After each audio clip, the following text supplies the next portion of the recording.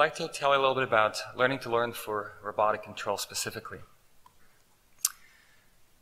Maybe a good starting point is to look at the difference right now between how fast reinforcement learning agents learn versus how fast humans learn. And so this picture here is from a paper from Josh Tinnebaum's lab. What we see are in black dots is human players, horizontal axis is minutes played, vertical axis is score in the game. So what we see is that after about 50 minutes of play, humans are outperforming double DQN after it has played for 115 hours and often after it has played for 920 hours. So there's a pretty big gap here between what's possible with current RL and what humans are able to do. So the question is how we're going to bridge this kind of gap. I'd like to first take a little step back here and see, this is a slide adapted from Andrej Karpathy, and on the horizontal axis we have the quality of agents, in some sense how much compute they're using, and the vertical axis is the kind of environment they'll be faced with. If we look at historically building controllers, initially we would just hard code them. It's just a simple environment, you can hard code a controller, one environment, and you're done. Then later over time we developed, as a community, value iteration, policy iteration, and so forth, we could allow us to solve bigger blocks worlds problems and maybe even some card pull problems, things like that. Moving on, we start using function approximators somewhat successfully. 2013, results on Atari, some universe games and so forth. And so we see here that as we use more and more compute, we let the data speak more and more for itself and we can solve harder and harder problems. There's still this kind of zone of where we're just not getting to. For example, if we wanted to solve big multi-agent environments or maybe real digital worlds or maybe solve real-world problems, these methods are not really getting there for now, and maybe they won't get there. So what I'm going to advocate for is that to get there, to get past this possibility frontier, we actually need to somehow switch methods and do something that relies a lot more on data and compute and less on human ingenuity. And so what we'd have in the next generation of methods would be RL squared, let's say a meta-learning RL method, or even code generation, because often what's underneath what we do is code. And so I think to get to this real-world type challenges and try to solve them, we'll need these kind of methods. The further we move to the right on this axis, the more compute we need. So this will require that we have more compute than we have today, but we're also projecting that in the future we'll have a lot more compute than we have today. For example, many companies are building dedicated machine learning compute that we could leverage to move to the right on this axis. Of course, there's a lot of meta-learning work already for optimization. Oriel summarized some of it for classification, for generative models. Here I want to focus on the control side of things. So one way to learn to control is reinforcement learning, where you learn from demonstrations, where you learn from your own trial and error. The other one is imitation learning, where you learn from demonstrations. So let's look at the reinforcement learning setting. We have an agent interacting with an environment, and hopefully it learns from that interaction with the environment to do better and better over time. Underneath, usually we have a reinforcement learning algorithm that updates a policy based on past interactions with the environment, and hopefully over time this policy becomes good. When you have a new environment, let's say first environment A, your algorithm will learn a policy for that environment. When you have a new environment, you can use the same code, the same reinforcement learning algorithm, but the policy will be relearned to now be tailored to environment B. Overall, what we see here is that the agent consists of two parts. There's a reinforcement learning algorithm and a policy. Could also be a Q function. Human experts develop the reinforcement learning algorithm and then let the algorithm fine-tune the policy. But even though we've spent at least 50 years now on designing reinforcement learning algorithms, we still don't have any algorithms that are as good as humans in terms of speed of learning. So maybe it's time to also let the other part be learned. Also learn the algorithm. So learn the entire agent rather than only learn the policy and design the algorithm by hand. So what would that look like? In meta reinforcement learning, what we do is we look at learning the reinforcement learning algorithm. So what that means is that we somehow are hoping that we can develop an algorithm that's learned that's better than what we designed by hand. And the way that's going to play out likely is that this algorithm is learned by seeing a lot of interactions with many environments, and from that build up a prior over what the world tends to be like and code that inside the algorithm that now has a very strong prior, allowing it to learn more quickly. So it might interact with environment A, B, and so forth, and then somehow this meta-RL box spits out a fast RL agent that is good at solving new environments very, very quickly.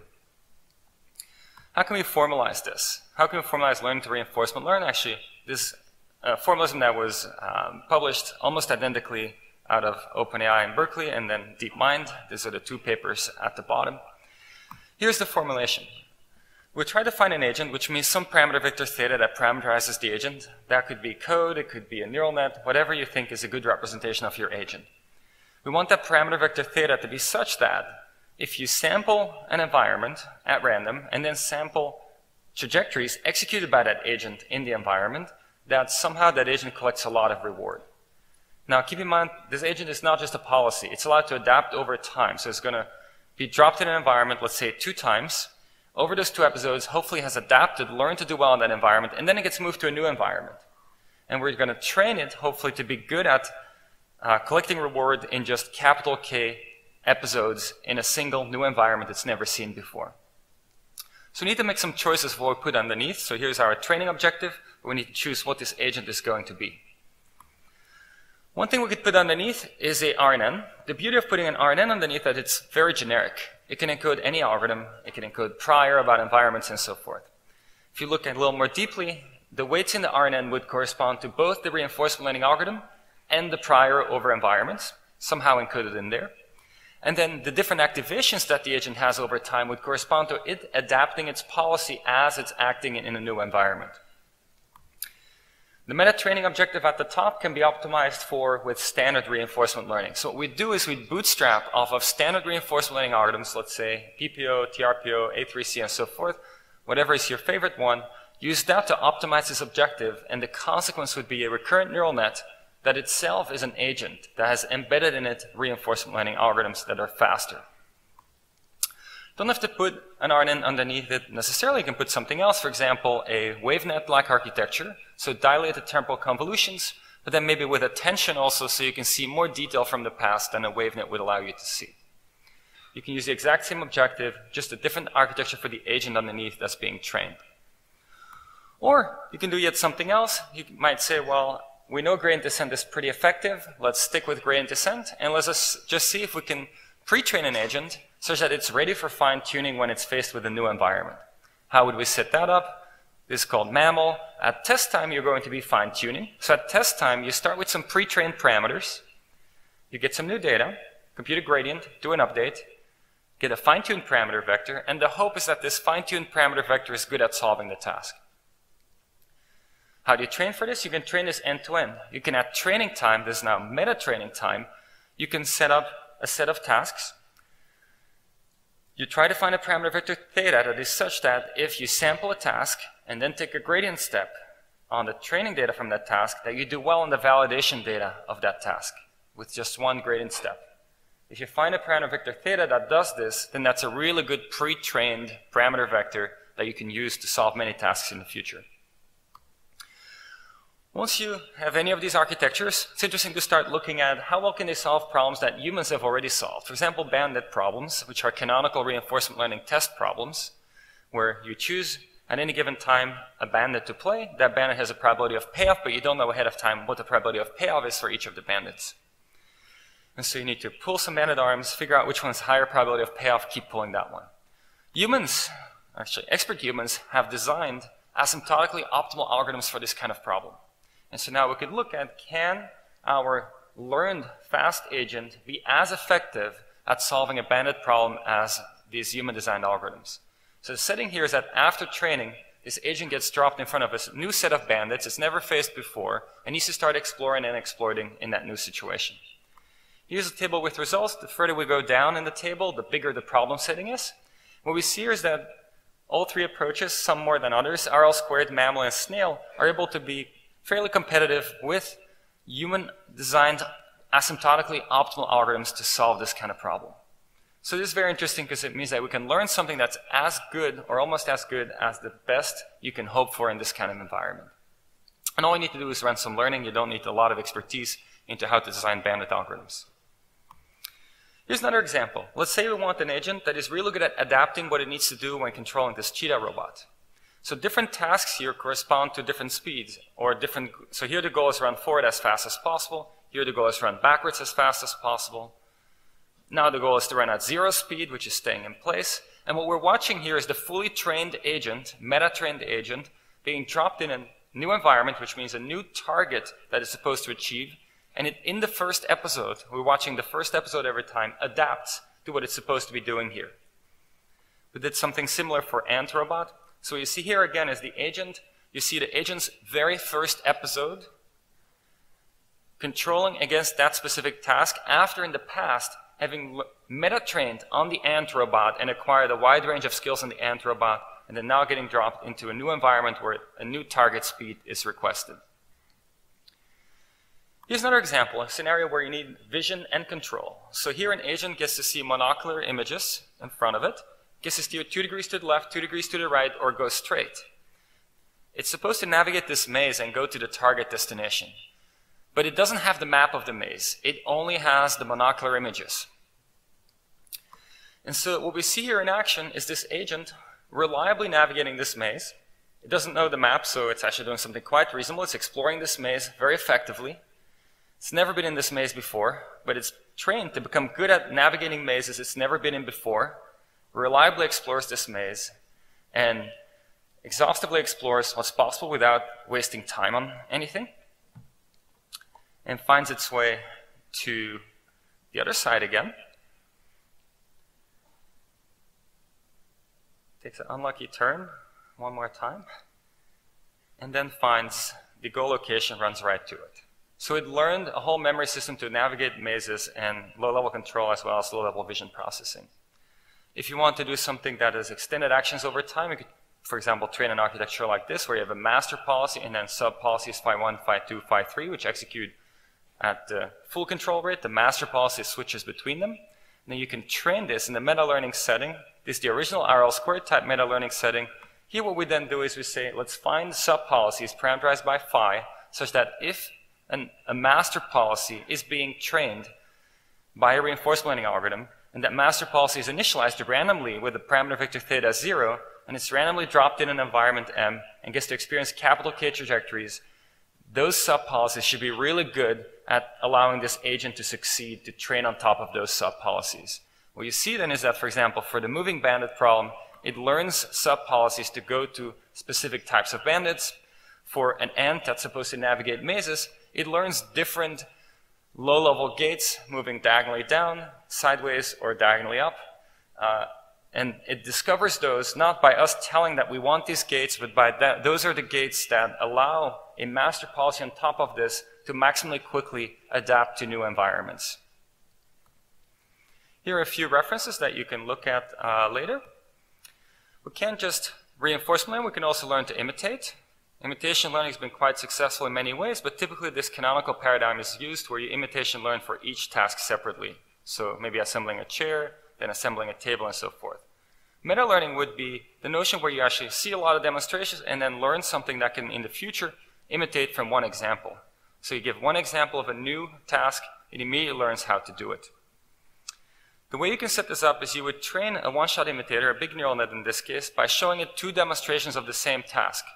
And it's supposed to, by looking at the current frame in demo 2, predict what the right torque is to apply for this robot by parsing demo 1. If it can do that reliably, it means that it can, from that one demonstration, demo 1, predict what needs to happen in the new situation.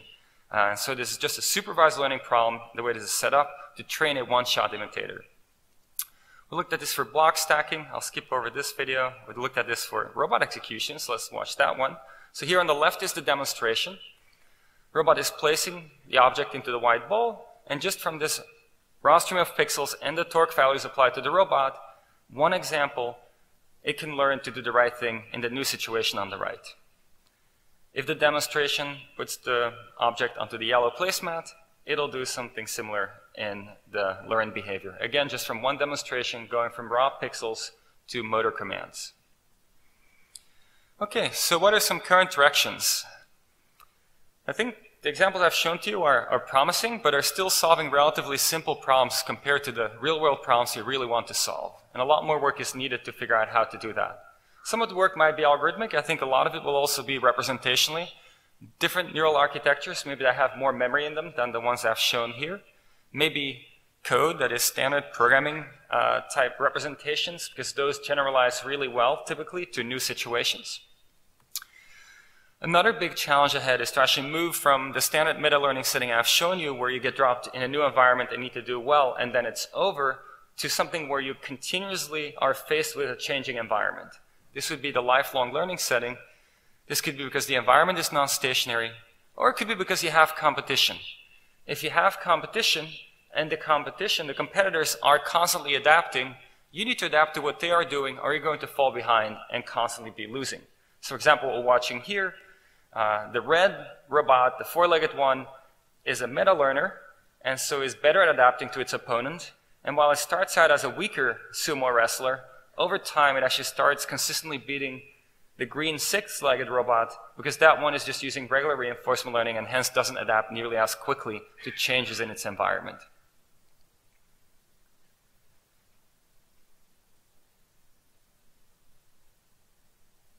Thank you.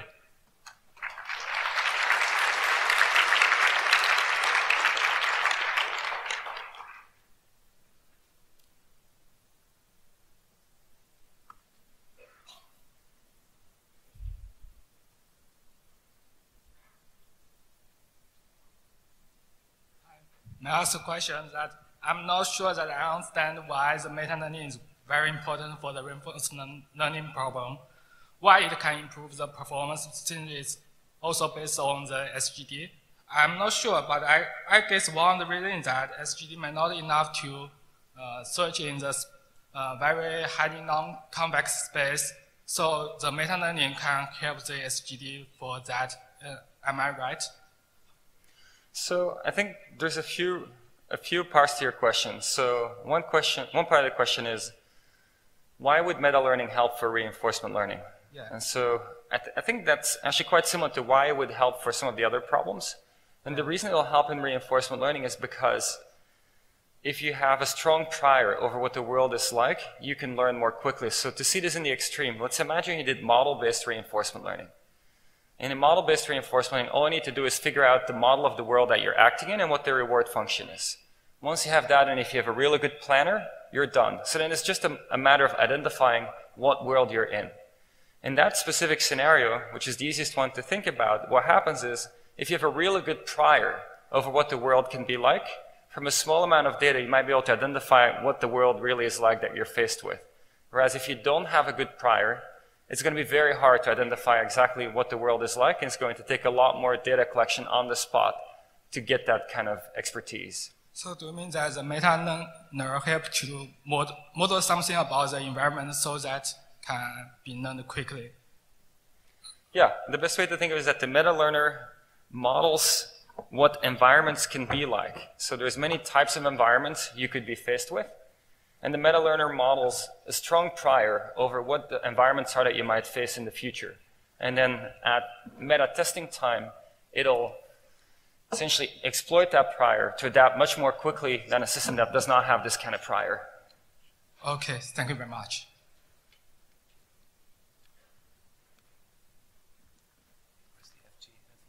Okay, thank you.